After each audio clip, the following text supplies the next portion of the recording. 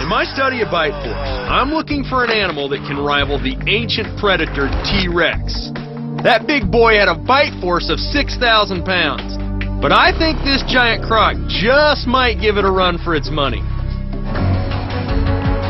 For maximum crushing power, I'm going to test it totally unrestrained.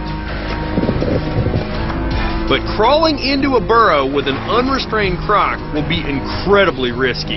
That crocodile's head is longer than this pole. I think I'm going to make the pole a little longer.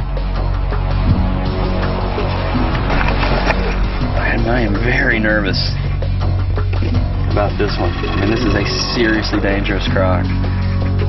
Really big, really powerful. And being underground with it, that's just a disaster waiting to happen.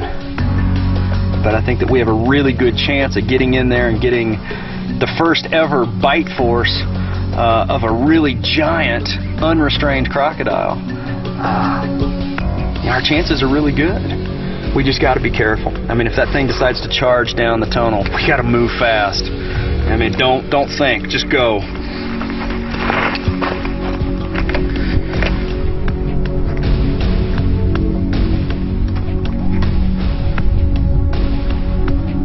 Made my pole a lot longer. Suddenly it didn't look nearly long enough. It's a huge crocodile. All right, let's go. We gotta be careful.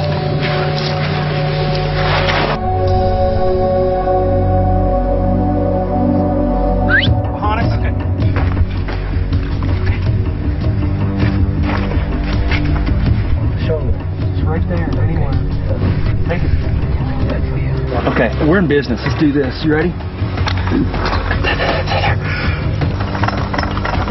Back further. To get the strongest bite, I want a reading from the back teeth. So we have to get it to open its mouth. There you go. Okay.